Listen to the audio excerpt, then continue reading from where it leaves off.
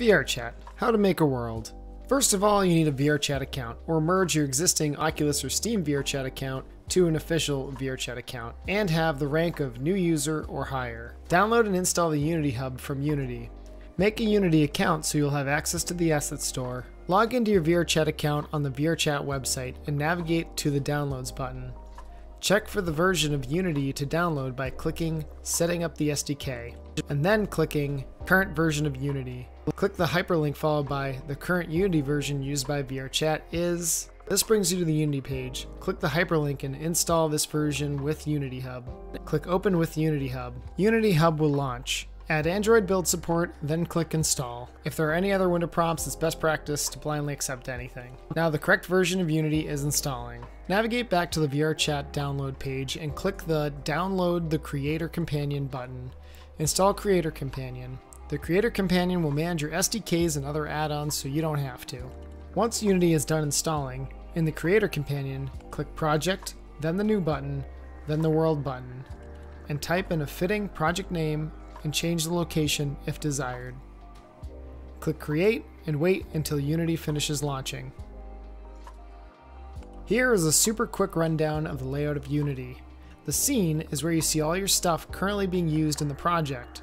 The hierarchy is the list of stuff that you can find in your scene. The inspector is where you see the specific details about the stuff you are selected on in the hierarchy or the scene. The project window is the actual files in the project, whether or not they are in the scene. Here's a crash course in scene navigation. In the scene, mouse wheel scroll zooms in and out, mouse wheel button drags, holding right mouse button rotates your view, and holding right mouse button while using WASD is familiar FPS navigation. In the hierarchy, delete both the canvas and the event system by right-clicking them and selecting delete. Right-click on the hierarchy and click 3D Object, then Plane. The plane will be acting like the floor in our first world. In the inspector, set all position values to 0. This puts the plane at the center of the world. Now let's add some items to the world. Go to the Assets Store tab above the scene view. Alternatively, the Assets Store can be found under the Window button at the top of the screen. In the search bar, type Light Survival. Find and download Polylight Survival Collection. Once it's done downloading, make sure you import it by clicking the Import button where the Download button used to be. An import menu will pop up. Click Import. Click back to the Scene tab. In the Asset folder, there will now be a new folder for Survival Collection. Open that folder, then the Prefabs folder. Prefabs are prefabricated game objects ready for use in your world. Find the bonfire and tent and click and drag the prefabs into your scene. Using the red, blue, green axes, move the objects to where you want them. Use the Rotate tool above the hierarchy to rotate your objects. Add any other objects to your scene that you want in your world. No world is complete without a mirror. In the Project Asset folder, select Samples, VRChat SDK Worlds, then the Version folder, Udon Example Scene, Prefabs. Click and drag the VRC mirror prefab into the hierarchy. Using the red, blue, green axes, drag the mirror to where you want it on your floor. The blue axis is pointing to the opposite direction of the reflection. If you want to change the size of the mirror, select the Scale tool above the hierarchy and use these axes to scale the mirror. Next, in your project folder, drag the VRC World prefab into your hierarchy. The VRC World prefab tells the SDK that you are uploading a world and gives you a few customizable settings such as run speed and jump force.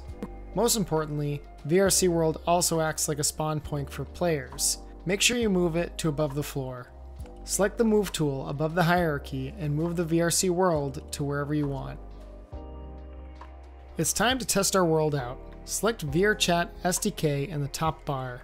Select Show Control Panel and drag it next to the Inspector tab.